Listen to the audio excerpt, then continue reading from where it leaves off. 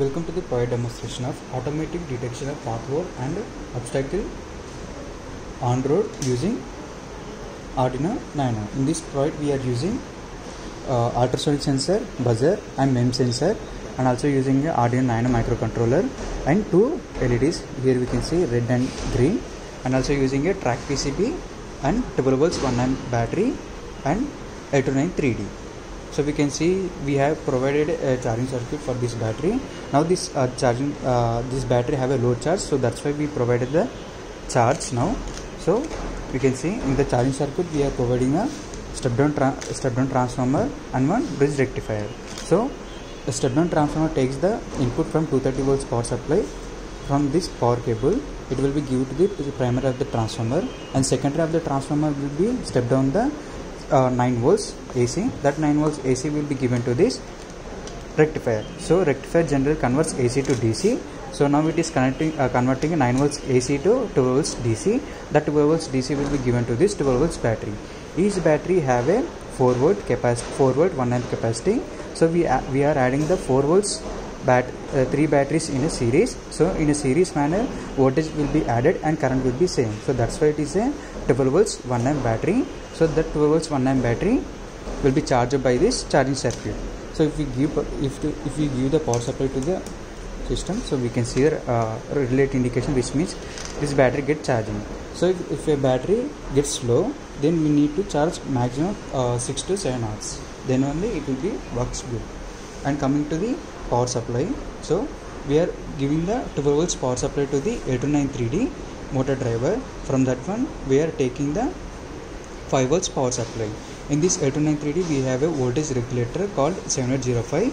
You can see here. So it will take the 12 volts and it will step down up to 5 volts. That 5 volts will be given to this track PCB. So the main aim of this track PCB is equally divide the 5 volts power supply to these components, because these components will be works on the 5 volts of DC power supply only.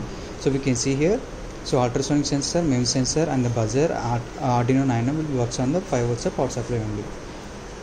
Coming to the 809 3D again. So 809 3D taking the 12 volts, one is giving to the 5 volts as it is stepping down the 5 volts and it is giving to this track PCB.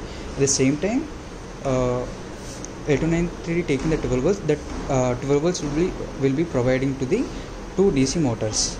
So based on the Arduino Nano signals it will be controlled. So we can see here ultrasonic sensor. This ultrasonic sensor will be detect any object, then it will be give a buzzer alert. At the same time robot will be stopped, and we can see also red light, and any pothole will be detected. This MEM sensor will be calculate that angle and it will give a signal to the Arduino Nano, then buzzer and the green light, and motor will be stopped. Now we will see working of this project.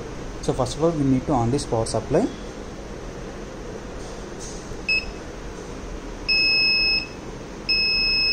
Now we can see it is detecting an object, so that's why it is giving as a buzzer alert and red light indication. So if any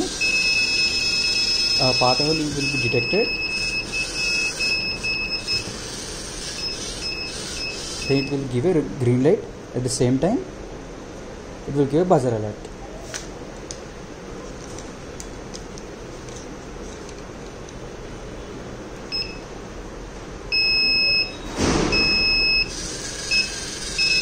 So it is a pothole.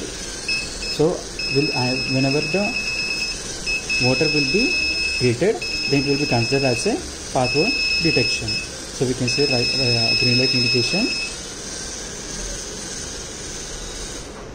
So in this way, whenever the pothole detected, it will give a green light and the buzzer, but robot doesn't stop.